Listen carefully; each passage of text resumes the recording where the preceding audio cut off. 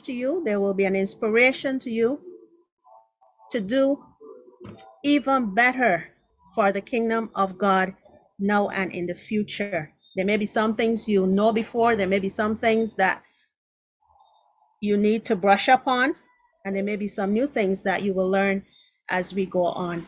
So may God richly bless you as we begin.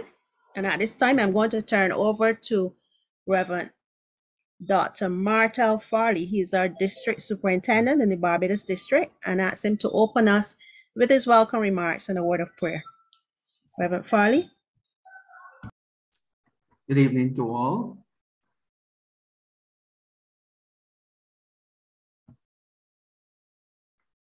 Can you hear me? Can you? Oh, okay. Yes, sir. All right. Good evening. We trust that you've had a good day, and we want to surely welcome everyone to this special training.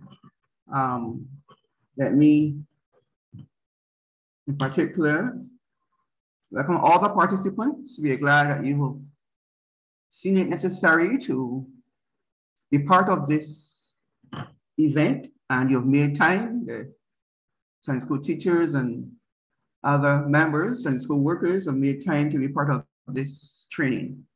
I'm sure it will all go well for the development of the Sunday school and the church at large. And in particular, we also want to welcome all the pastors who are here and those who will join us. Well, I believe that especially we are very happy to have Reverend Monte with us, and we are glad, sir, that you have consented to assist us in conducting this session. Greetings from the Barbados district to you and the members of your family. Thank you so much for your sacrifice. And of course, we also want to thank Sister Jennifer, usual presenter, for joining us again. We look forward to a wonderful time this evening. Let us pray. Let us pray. Father, we recognize the importance of preparing ourselves for ministry. We consider it necessary, not just that we become disciples, but that we, in turn, disciple others. We understand the significance of that. And even as we meet for these training sessions, help us, O Lord, to recognize the importance of these sessions in equipping ourselves for ministry so that we can become effective disciples and disciplers. So I pray this evening for the presenters, Reverend Monte and Sister Jennifer, and even, of course, also we pray for our Sunday school director, even as they would lead in this evening's session, and of course, the other two to come. You will strengthen them, give them insight and wisdom. I pray for a special anointing upon them, even as they present. It will not just necessarily just be presenting, but Lord, that your favor, your anointing will rest upon them, and that this session will be life-changing for all of us. So we thank you, Lord, for your presence. We are not in a physical environment here on this virtual platform, but I know that your Holy Spirit surely can still be very much present among us.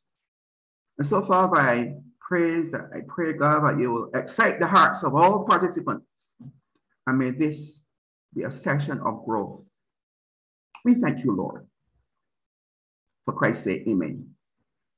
God bless you. God bless you. Amen. Thank you very much, Reverend Farley, for your wonderful wishes. At this time, I'm going to introduce to you our trainers. First, we have Reverend Monte.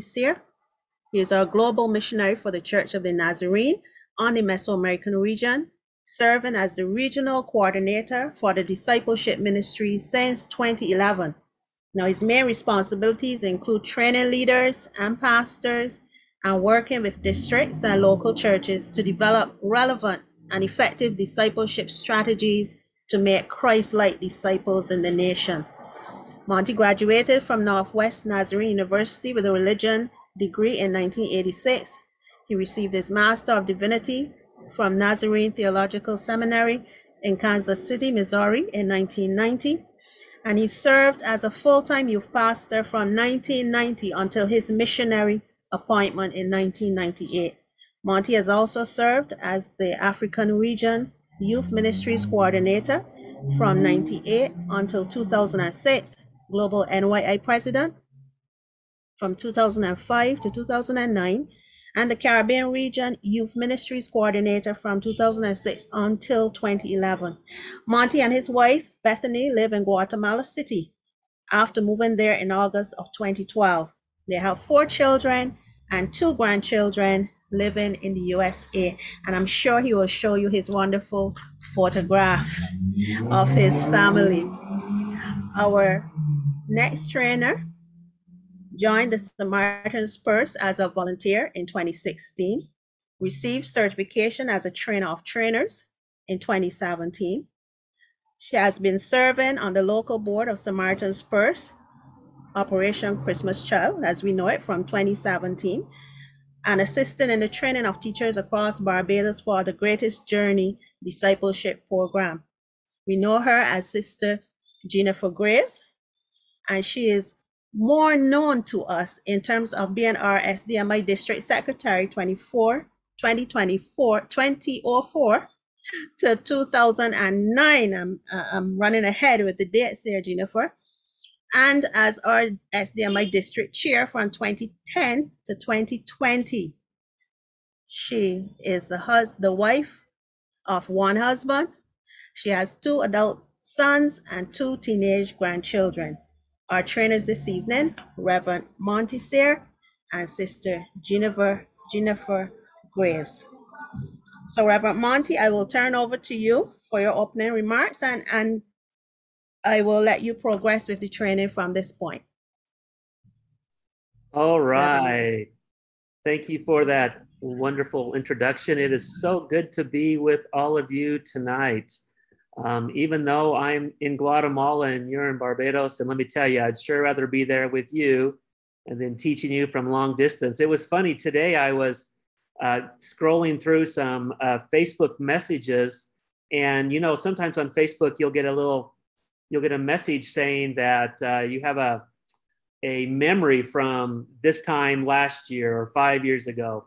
And the memory that popped up was from, I believe, 6 years ago. And I was in Barbados 6 years ago on this day doing a training.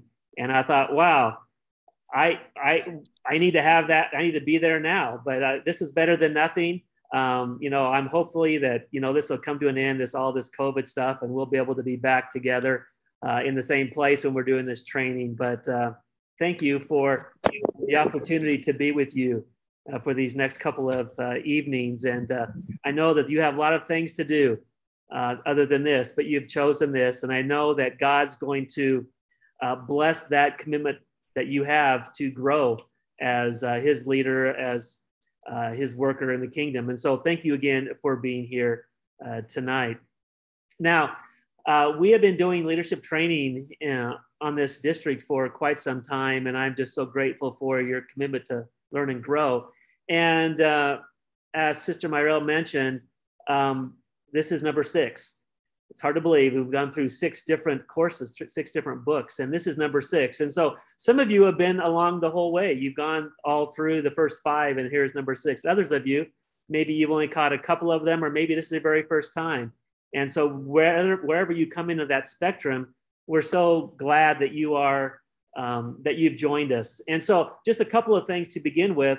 You should have all have received a notebook. I know that it's digital, a PDF, but that will have your notes in that. And hopefully you'll, some of you, it's best if, you know, maybe you printed it all out so you can write in there. Others of you, maybe you're going to do that on your computer. But I want to encourage you to take notes, whatever format that looks like. Take notes so that you can remember what we're talking about, so you can remember for yourself as you're growing and learning, but also use it to help others as you train and teach and pass on the training.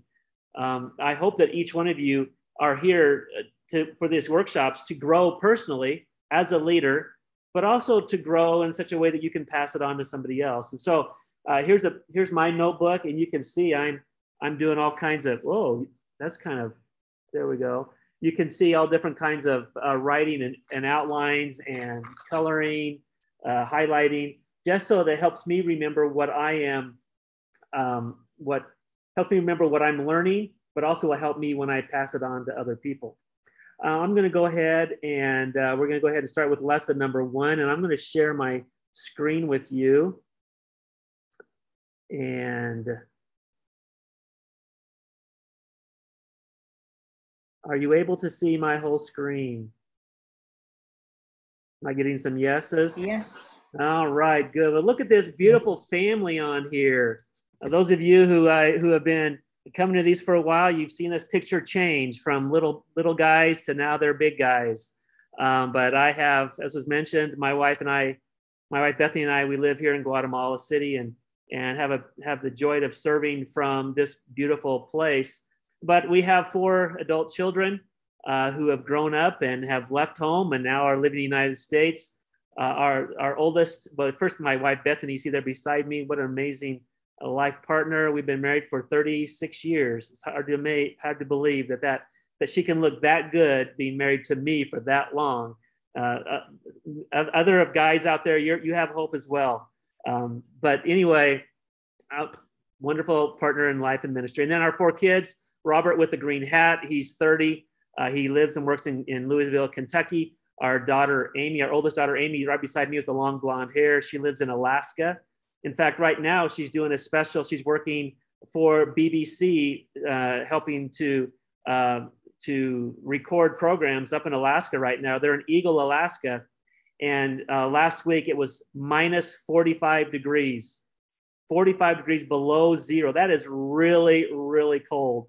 But anyway, she's in Alaska working there. And then our younger son, Brian, right in the middle, the tall young man holding the little girl.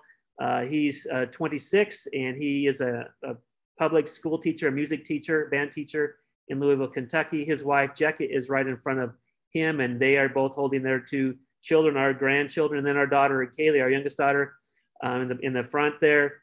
She is 21 and and she's a student in Nashville, Tennessee, as a student at Trevecca Nazarene University. So this is our last picture that we have all of us together. That was taken about a year ago. And so this picture is taken more recent, just a couple months ago with our grandchildren. Miles, I'm holding Miles and he's 1 year old, and Clara is 3. And so we're just so grateful for these little munchkins. Isn't it great to be a grandparent, those of you who are grandparents? Well, let's move on here. Thanks for indulging me and letting me introduce my family to you. They send their greetings to you. And they are, I am who I am a lot because of my family. You'd realize that. Well, let's look at the first lesson of this Million Leader Mandate, notebook number 6. Today matters, leadership and personal growth. And that should be in about page number 3 of your notebook. I don't know about you. I mean, you live on an island. You're surrounded by the ocean. Beautiful, beautiful place. I love coming to Barbados. I love the ocean. When I come to the ocean, one of the things I love doing in the ocean is I love to scuba dive. Here you can see a picture of me scuba diving. But I love being under the water. And the fish, the corals you can see, incredible. And even some of the big ones that you see are pretty incredible. Maybe you might catch your breath a little bit when you see some of the sharks swim by, but it is really amazing to see what God has created under the water. I love scuba diving.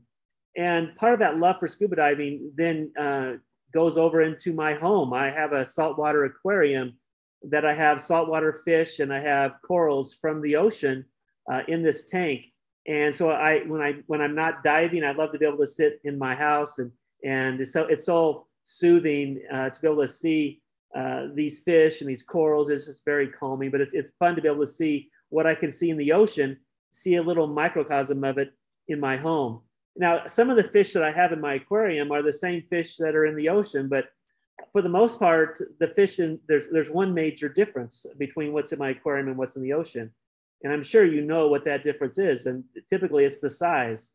The fish in my aquarium, they may be the same kind, but because they're in that aquarium, they're smaller. They don't get as big as the fish in the ocean. Because of the environment that the fish in the ocean are in, the foods that they eat, they are able to grow bigger than the ones in my aquarium. This is a lot like leaders, fish and leaders. Fish their growth is dependent upon their environment and what they eat. Well, as leaders, our growth is also impacted by our environment. It's impacted by what we take in, what we learn, what we read, what we listen to. That impacts how we grow as leaders. Personal growth is vital to our leadership. If we're not growing, we're going to have a hard time leading others. And so growing is so crucial. And we're going to spend the next couple of days talking about how are ways that we can grow individually as people as well as leaders. Every day we have an opportunity to grow. And so hopefully at the end of this, you'll see how that is possible in your own life. A leader named Benjamin Franklin, he said, "One today is worth 2 tomorrows. With what I am to be, I am now becoming." That's really pretty powerful. Many of us, we have dreams about what we want to do, what we want to be. But the key is if you want to change, that change starts now. What you want to become in a year or 5 years from now, it's starting now. The decisions that you're making, the things that you're doing now, that's going to determine what you become in the days to come. Here's another quote by a man named Oscar Wilde. He said, "I forgot that every little action of the common day makes or breaks my character.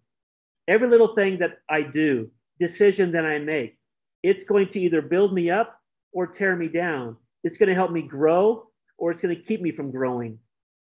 Dr. John Maxwell was in one of his workshops was telling about a gentleman that he met after one of his workshops. This man came up to him and told him that he was 94 years old. And he said, "This last month, I read 5 books that will help me grow because as long as I'm alive, I want to be growing." Isn't that a great attitude? As long as I'm alive, I want to be growing.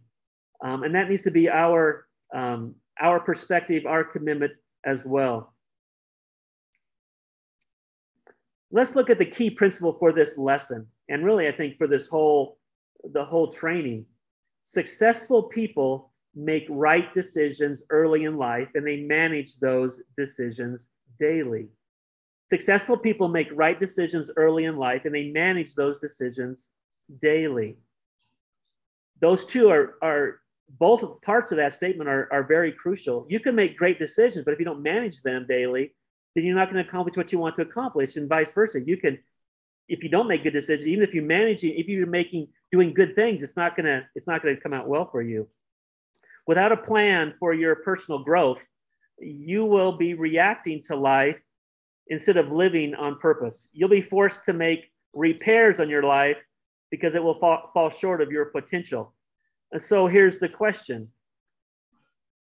Do you want to invest your time in preparing or spend your time repairing?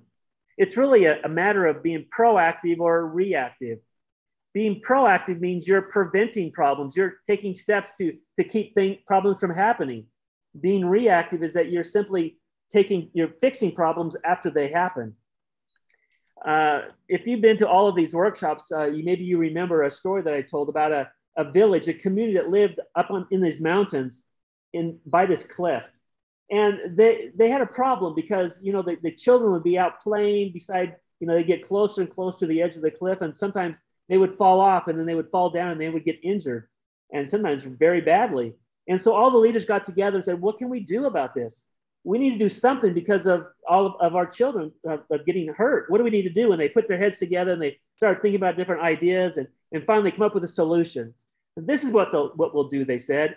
We'll build a hospital at the bottom of the cliff so that when kids fall off the cliff, then they're really close to the hospital. We can take them really fast to the hospital. What do you think about that solution? Well, you're thinking, well, that's kind of crazy. Why would you do that? Why would you just build a fence or a wall in front of the cliff to keep kids from falling off? You could prevent the problem from happening to begin with. Well, that's true. But see, that sometimes is the same way that we run our ministries or our personal lives. We tend to be reactive rather than proactive. Instead of building walls and fences and preventing things from happening, we wait until there's a problem and then we do something about it.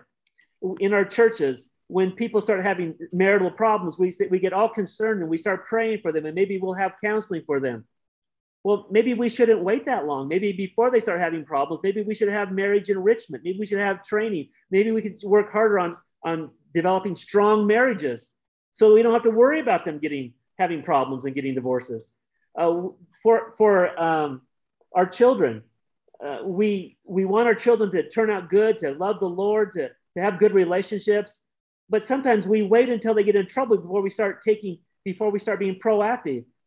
My kids, before they were even born, I was praying for them that they would know Jesus, I was praying for their future spouses. I remember when my kids were little and I'd be praying for their future husbands or wives.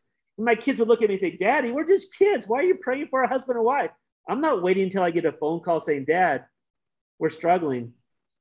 I'm praying for them from day one, helping them. I'm preparing. What about our relationships? What about our spiritual growth? We need to spend more time preparing and taking the initiative rather than being reactive. Your book has a chart here that contrasts preparing versus repairing. In preparing, this allows us to focus on today and tomorrow. What are we going to do? What does the future hold for us? What can we do? But repairing, we spend most of our time looking back at yesterday, trying to fix the problems from yesterday, put out the fires from yesterday. We don't have the time to be able to look ahead. For preparing, it increases our efficiency because we're not just spending our time making fixes, just like we would for repairing. It increases our confidence. When we're preparing, we're ready for whatever happens. We've prepared whatever, but for repairing, it breeds discouragement. It seems like we're taking one step forward, two steps back, trying to deal with the problems. Focusing on preparing, it saves money. For repairing, it increases costs. It's kind of like the old car repair versus regular maintenance. If you don't maintain your car, then it's going to break down one day and it's going to be a huge problem. There's an old saying that many of us grew up hearing, a stitch in time saves nine. You take care of things at the beginning. If you don't, it just keeps getting worse and worse and worse. That's what we're talking about here, preparing versus repairing. For preparing, you're paying now for what's going to happen tomorrow. But for repairing, you're paying now for what was yesterday. How discouraging it is to spend your effort and your time and your energy paying basically for what happened in the past. And then lastly, preparing, it takes you to a higher growth level.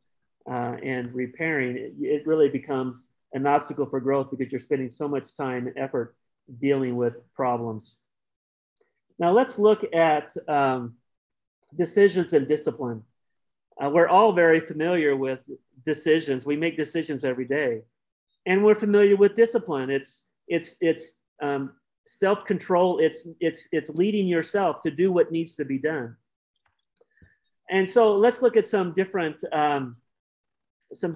combinations here. If you make good decisions, you make good plans, you know what you want to do, you want to see something good happen. If you make good decisions and plans, but you don't have daily discipline, if you're not doing what you have, if you're not carrying out that plan, the result is a plan without a payoff. It results in a lot of work, but really no progress. For example, let's say you wanted to lose some weight and you made a plan. Maybe you even bought a gym membership. You had all these great ideas that what you're going to do to lose weight. But when it's time to get out of bed to go to the gym to go exercise, and it's turn off the alarm clock and just keep sleeping, you're never going to make any progress. You have a great plan, you have great dreams, but without actually carrying out with that, you're never going to get anywhere. Let's say you want to grow spiritually, but you're not willing, but you don't get up early before everything and do your devotions and read your Bible and to pray. You have a great plan, but without the work, without the discipline, you end up with nothing. The next combination is daily discipline. That's doing the right thing without good decisions equals a regiment or work without a reward. Let's say, yes, you want to lose weight, and so you start exercising. You get up early, you start walking, you start running, you start doing whatever. You're starting to exercise, and that's great that you're having your daily discipline. But the problem is, if you don't follow that up with good decisions, you're not going to make any progress. And so even though you're doing the exercise, if you're making the bad decisions on what you're going to eat, then all the work you did is for nothing. You want to grow spiritually. So you get up early. You spend time in the Bible. You spend time in prayer. You're with people who help you and help you grow spiritually. But then after that, then you go home or in the evening and you fill your mind with things from TV or from the internet, things that will pull you away from God. Well, then you're going to end up back to where you started. Daily discipline without good decisions equals work without a reward. And then finally, good decisions combined with daily discipline equals a masterpiece of potential. When we're setting a good plan, when we know where we're going to go, and we have the daily discipline to do that, and we make good decisions, we're able to be successful and to accomplish what God wants us to accomplish. Well, I want you to think back again. Remember what our key principle was? The key principle: successful people make right decisions and manage them daily. Successful people make right decisions and they manage them daily. And so now we're going to look at 12 important decisions that we need to make and manage for personal growth. Every day, this is a decision that we need to reaffirm and carry through with it. Good decisions and good discipline that will help us to continue to grow, be the men and women and leaders that God wants us to be. So there's 12 different ones. Let's take a look at these 12 different ones. Number one is attitude. Attitude. Choose to display the right attitudes daily. And then the leadership truth is today's attitude gives me possibilities. Our attitudes are so crucial to who we are and what we're able to accomplish and the growth that we're able to have and the impact that we're able to have with people. Some truths about this: my attitude as I begin a task affects its outcome more than anything else. If you go into a task or a relationship or an event or something with the attitude of, this is never going to work, I can't do this, I'm going to fail, well, you probably will fail. It probably will be terrible. But if you go in with the right attitude of, yes, I can do this, I'm doing this because God's leading me to do this, God's going to empower me, he's going to help me, this is going to be great. If you go in with this positive attitude, you're much more likely to be successful in that. B, my attitude towards others often determines their attitude towards me. Now, we're all familiar with this.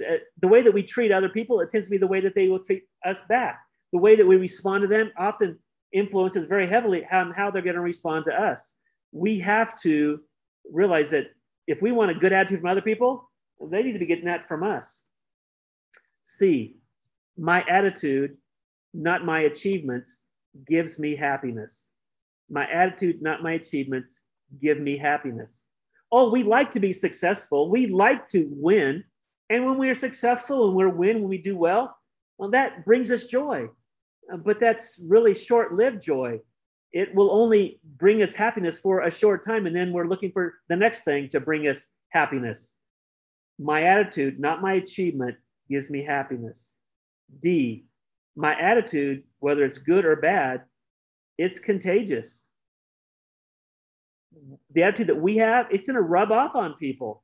Our good attitude or our bad attitude, it's going to be contagious. It's going to rub off on people. The earlier you make a decision about possessing a good attitude, the greater the compounding effect on your life and leadership. Remember, your attitude is a choice that you make. Nobody can force you to have a good attitude or a bad attitude. No matter what somebody does to you, it's your choice on how you're going to respond. Somebody cuts you off on traffic. Somebody cuts in front of you in line at the grocery store. Somebody says something rude to you. Your response is your choice. They're not forcing you to have a bad attitude. It's your choice on how you respond. I know that it's hard, but it is your choice. our attitude is so crucial. I love this little cartoon.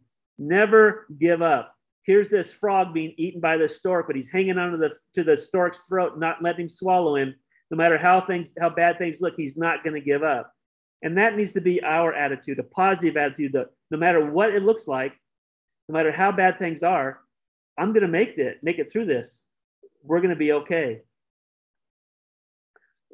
At the end of this little section here, you have personal assessment questions, and we're not going to spend time discussing them, but I hope that you'll think about them, go back after the lessons are over, and spend some time looking at these. And the first question is, where is it most difficult for you to keep a positive attitude?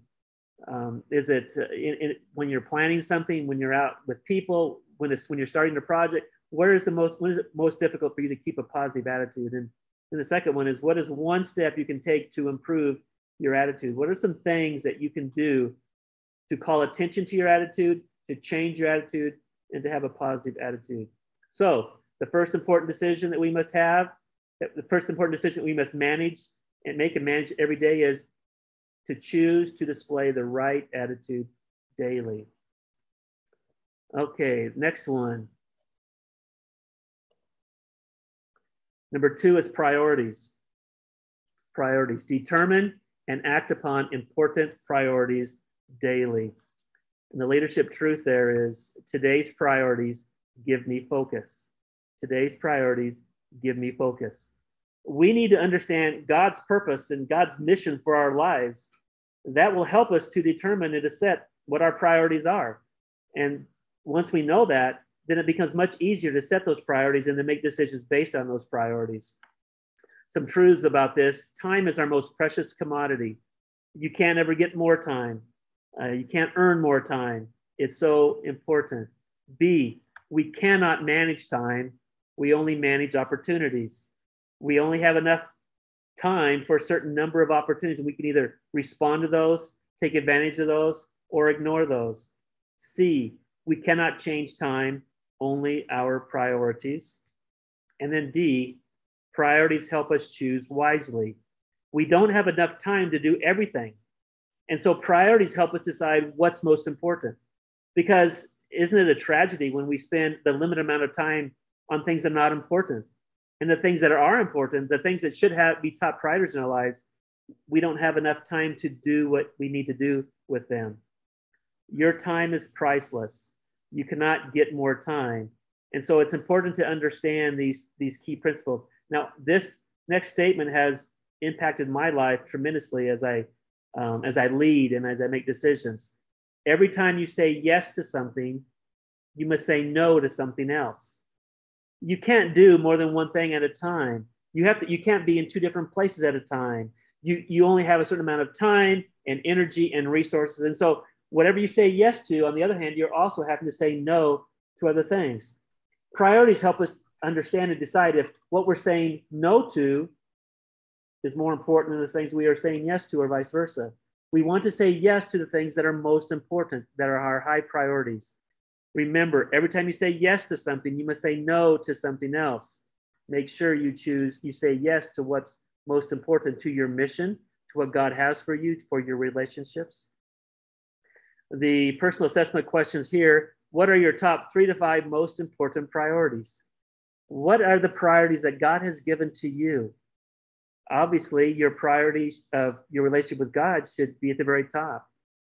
What are the rest of your priorities? I hope you also have family, your health, ministry, vocation, etc. So what are your top 3 to 5 most important priorities? And then do you stick to them? Do your priorities really inform your actions and the things that you do? Do you really do the things you do based on your priorities? Number 3, health. Know and follow healthy guidelines daily. And leadership truth: today's health gives me strength.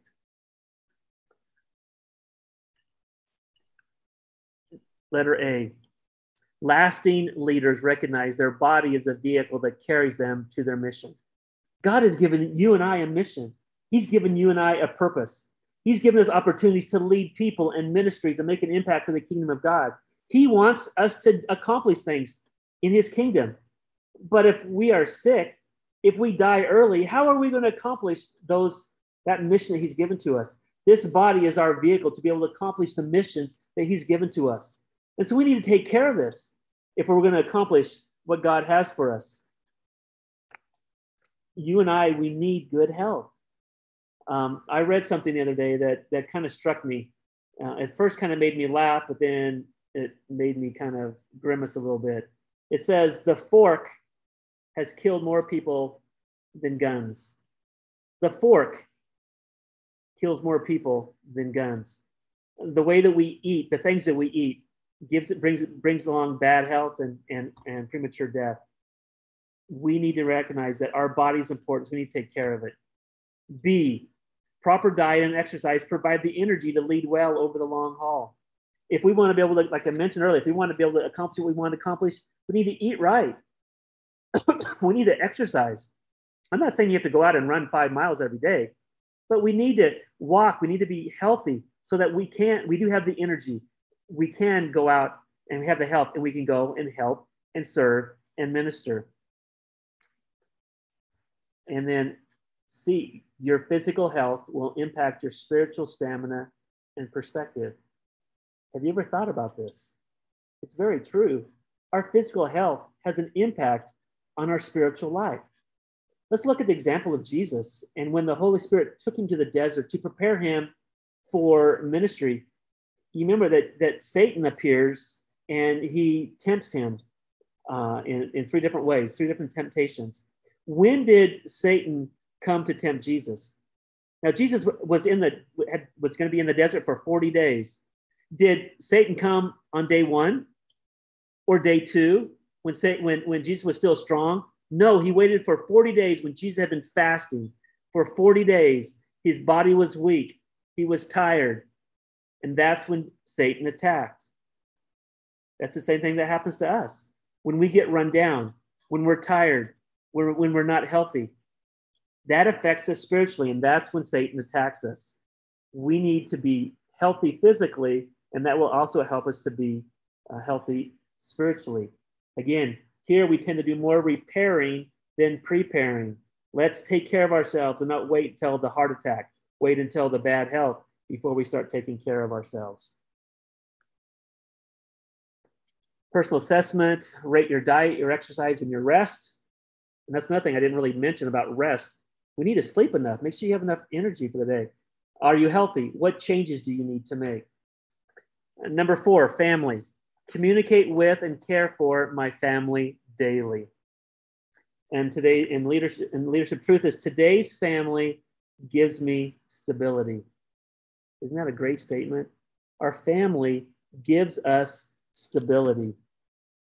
Let's look at some truths here. A, families are often lost, spent as the price for successful ministry. I know you've heard this because I've heard this too. Well-meaning people, even well-meaning leaders have told me, don't worry about your family. God will take care of your family. You're in charge of ministry. You're a missionary. You're a pastor. You're a leader. You need to focus on ministry. That's a lie. That is a lie. We need to take care of our family as our first part of ministry before we take care of others in ministry. We need to take care of our family. B, if we cannot lead our home,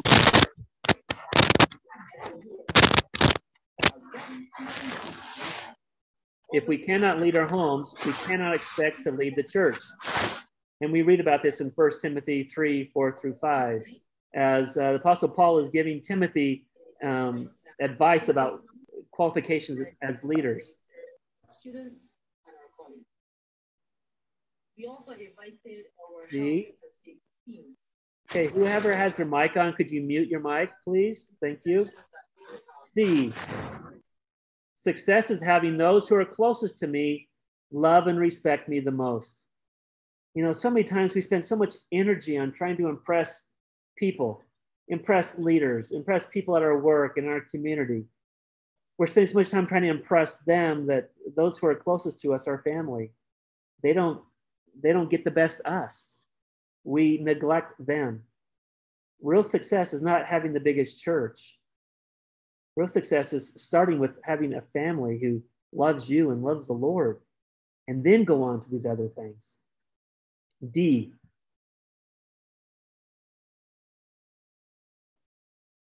families are like gardens. They must be cultivated and watered regularly. Our families, just like we take care of a garden, we water and take care of it, our families, we need to take care of them. We need to spend good time with them, not just quality time, but they need quantity time as well. Let's make sure that our families realize that they're our priority and that we help them to grow. Now, values that foster healthy family relationships include the following: a commitment to God. If we want our family to grow and be healthy, we need to, as a family, have this commitment to God that we're going to follow him, we're going to serve him, that we're going to love him. And that's going to be seen in how we lead our families and the things that we do together as a family. A second value is continued growth. We're going to grow. We want each of our family members to grow as individuals, but also to grow together as a family. 3, common experiences. We want to do things together. We want to make memories together. It's impossible to have a close, healthy family if we don't do things together and have those memories together. 4, confidence in each other and in the Lord.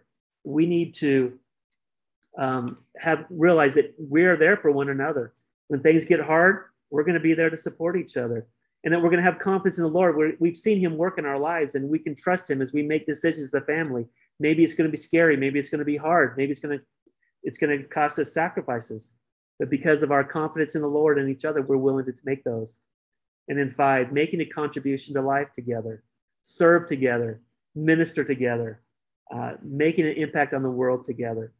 These things will help us to foster healthy family relationships and healthy families. As leaders, well, even with these things, balancing work and family life is a challenge. And as leaders, we must put our family on the calendar first.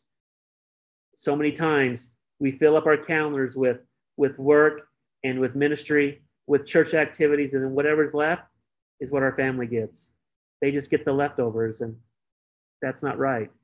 Let's make sure that they have some of our best energy, some of our best time, the best of us. Find ways to spend time together. I know we live in busy societies. We have lots of things. There's lots of responsibilities, but find ways to spend time together.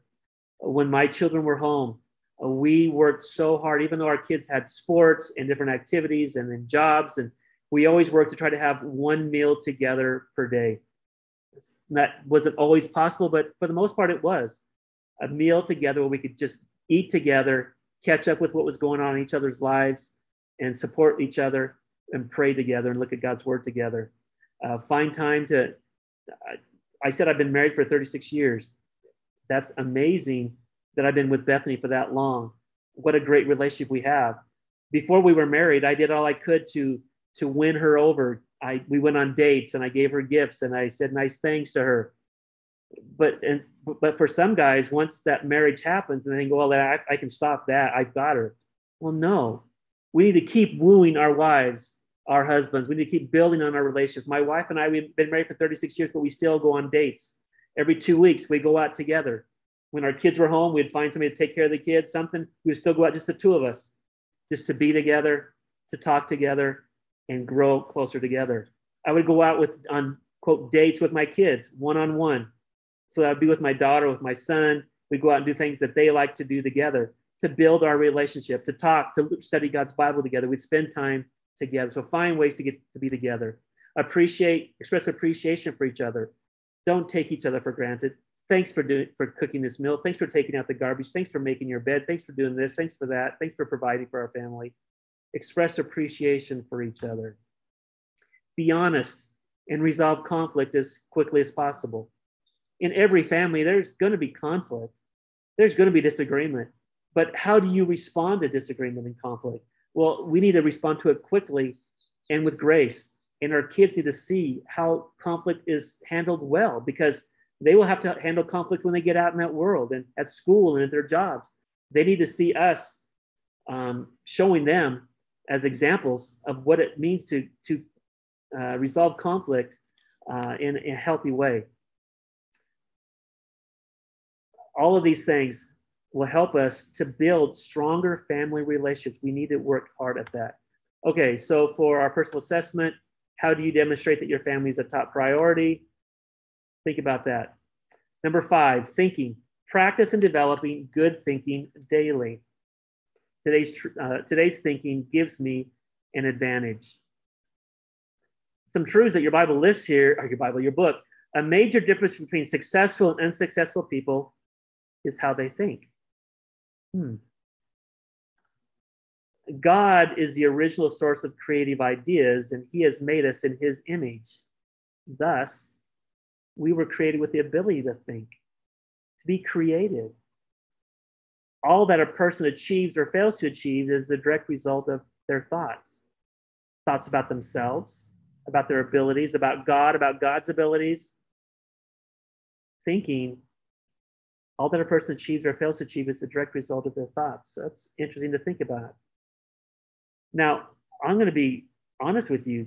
This is hard for me because thinking takes time.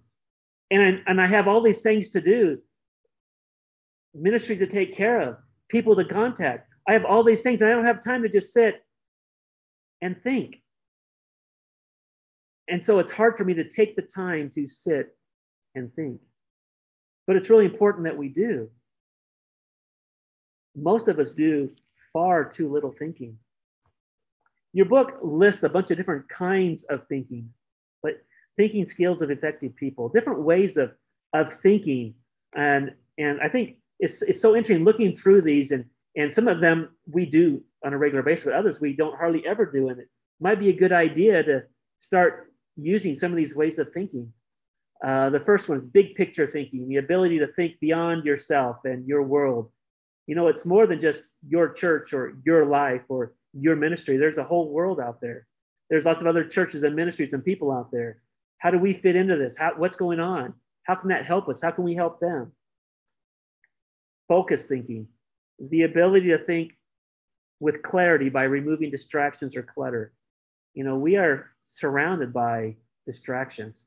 It's very rarely, it seems like, are we ever quiet? We have the radio on, the TV on, our computer on. We are surrounded by people. It's hard to get focused sometimes with all of these distractions around us. Creative thinking, the ability to break out of your box and explore new ideas. We need to use creative thinking to get out of ruts that we get into. In many of our churches, we do a lot of things just because we've always done that. It's always been that way. We've always done it that way. We need to read, we need to listen to people that maybe we don't agree with, that do things differently. And by listening and thinking about that, maybe that will jog new ideas and help you to be creative in how we can be more effective in our mission. Realistic thinking, that's the ability to build on a solid foundation of facts and reality. Yes, there are facts. There is a reality of what our communities are like, what the needs are here. What do we need to do about the facts? Strategic thinking, the ability to implement plans that increase potential for tomorrow. Where are we going? How are we going to get there? What do we need to be able to do that? We need to spend time in strategic thinking on how are we going to accomplish God's mission for us personally and as a church or as a ministry. There's possibility thinking, the ability to unleash enthusiasm or hope to solve the impossible, to dream big dreams. If I could do anything, what would I do? As a church, if there was no limitations for resources or personnel or whatever, what would we try to do? It's dreaming big. It's thinking about the possibilities. There's reflective thinking, the ability to revisit the past and gain perspective. What has happened in the past? Where have we come from? How has God led us in the past to where we are today? If we don't look at the past and we don't learn from the past, it's very well known that if you don't know the past, you're often going to repeat the mistakes of the past. Reflective thinking, questioning popular thinking. It's the ability to reject the common thinking, to gain new ideas. You know, sometimes these days, you know, we hear the latest ways of doing things, the popular fad, doing this or doing that. And we think, oh, if it's good for them, maybe it'll be good for us. If they're having success in their church with that, maybe we should try that. Well, let's think critically about these things. Before we just grab them and take them, let's think about, is this going to work for us? Is this what God wants for us at this time? Shared thinking, the ability to include others to go beyond your own thoughts. It's amazing what we can do collectively that we can't do individually. How can we combine our resources of thought, of planning, of resources? We're stronger together. How can we work together? Shared thinking. Unselfish thinking, the ability to consider others and to think with collaboration. Again, how can we work together? Bottom line thinking, ability to focus on results and reap the best rewards. What are we doing that's having the most success, the best results? Thinking through these different things will help us to be more effective.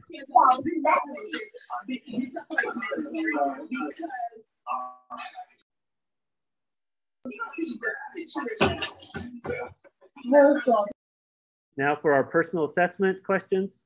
Do you have a place and a time to simply sit and think? John Maxwell talks about in his office, he has what he calls the thinking chair. And it's a chair that's in his office to the side. And the only time he ever sits in that is when he thinks. It reminds him of spending time thinking about what he's doing, where he needs to go, what has been happening. Do you have a place and a time to simply sit and think?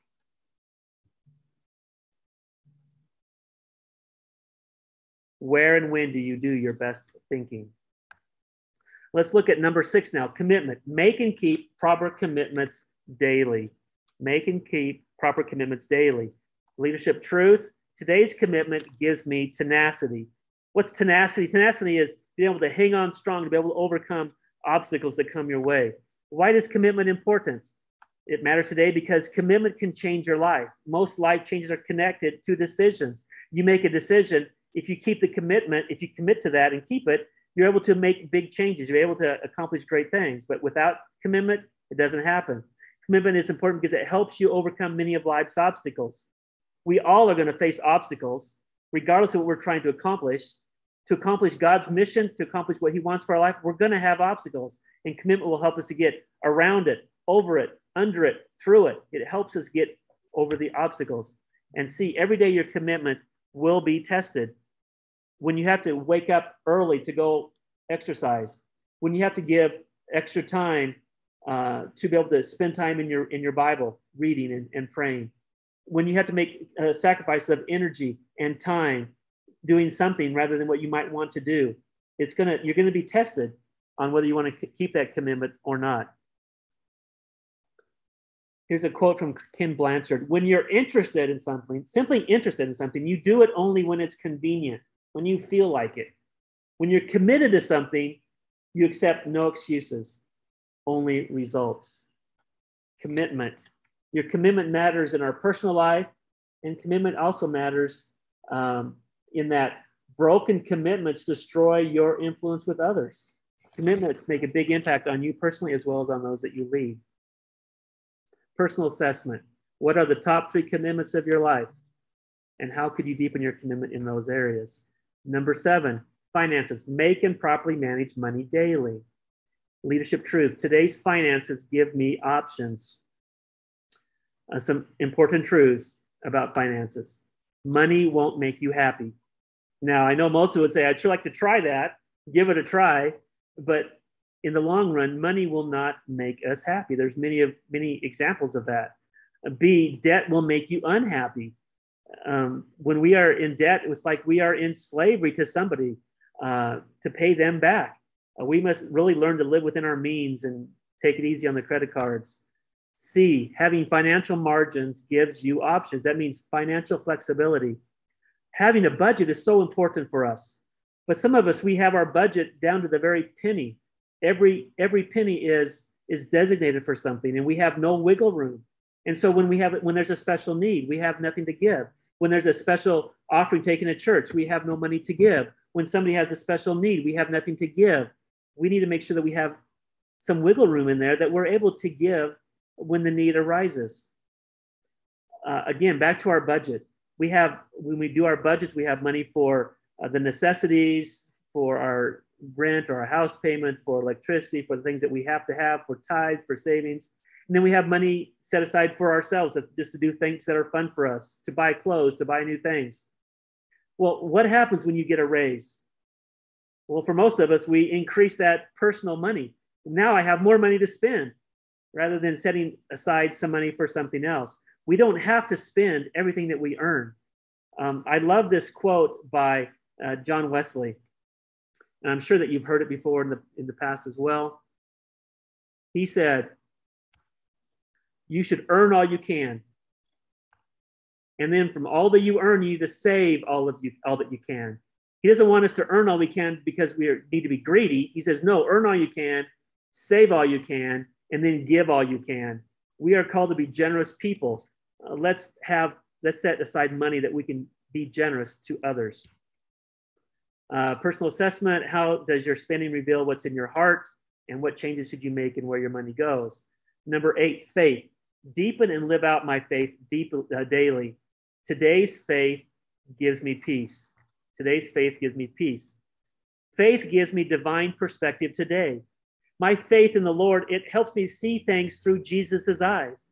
It helps me to see people through the eyes of God. It helps with his priorities. My faith helps me to see situations or problems, obstacles in a different way because I have a divine perspective. My faith gives me strength for today, knowing that I don't live today on my own, that my faith in God, he will enable me. He will help me. He walks along with me. And my faith gives me resilience today. I can keep going no matter how hard. God's grace and his strength, it sustains me. I like this quote, where there is no faith in the future, there's no power in the present. Our faith gives us power for today and in the future. Faith enables us to take risks for God. We will either live in faith or fear. My prayer for us is that we will live in faith. Our personal assessment questions: as a leader, do you model strong faith? And how can I grow in my faith? Let's look at number 9, relationships. We need to initiate and invest in solid relationships daily. Today's relationships give me fulfillment. It's amazing how these are true, that you will enjoy life more if you enjoy people. Doing things together is so much more enjoyable than just doing them by ourselves. People increase the joy, increase the happiness, doing things together. You'll get further in life if people enjoy you. When people enjoy you, like being around you, they'll also help you in your journey to get further, to accomplish what God wants to accomplish in and through you. And see, most people can trace their successes and failures to the relationships in their life, whether those were good relationships or bad relationships. Relationships are so crucial to what we want to accomplish. Leadership, it's about relationships. And if we're going to lead people, we need to be able to connect with people. And isn't that what Christianity is all about? It's about relationships. This vertical relationship, this horizontal relationship, we have to focus on relationships and strengthen those relationships. Let's look at our personal reflection questions. Do I experience healthy, close relationships? Or do I isolate myself and withdraw from them as a leader? Number 10, generosity. Plan for and model generosity daily. Today's generosity gives me significance. Giving turns your focus outward. If we're giving to others, we realize that it's not all about me, that my finances, my resources are not just for me. Giving adds values to others. When we give, whether it's our time, our resources, our knowledge, we are helping others. They benefit. And giving helps the giver, because when we give, it's just a natural that we're going to receive back. King Solomon says it this way: the world of the generous gets larger and larger. The world of the stingy gets smaller and smaller. The one who blesses others is abundantly blessed. Those who help others are helped. Personal assessment. Do others see me as a generous person? How can I increase my generosity? We need to remember that we are in the world to enrich it, to bless it, to advance God's kingdom. We can't lose sight of that. Let's be generous people. Number 11, values. Embrace and practice good values daily. Today's values give me direction. Every individual, church, organization need to identify their personal core values that they will live by. Core values are the principles that guide the major decisions that we make. They are the power behind those decisions as well. Methods, there are many methods, but few values. Methods, they always change, but values, they don't. My values function as an anchor, holding me fast to what I believe in and know to be true. They keep me where I need to be. They help me to keep within the boundaries that God sets for us. Our values, they function as a faithful friend, keeping me true to myself and to my God. They remind me of what is important and what's not, what's right and what's wrong, what's holy and what's not. They keep me going where I need to go. Just a moment, please.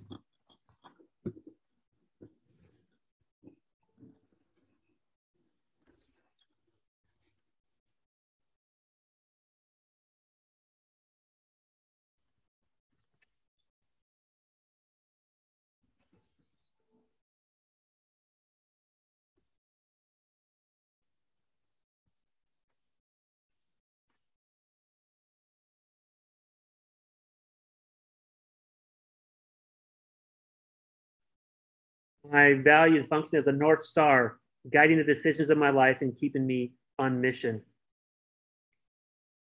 And let's look at the personal assessment. What are your personal core values?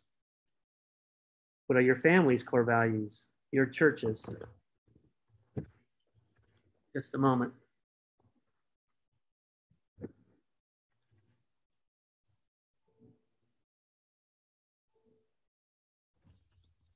I was getting a message that my computer was unplugged and just wanted to make sure that it was plugged, and so we're ready to go. Okay, so personal assessment.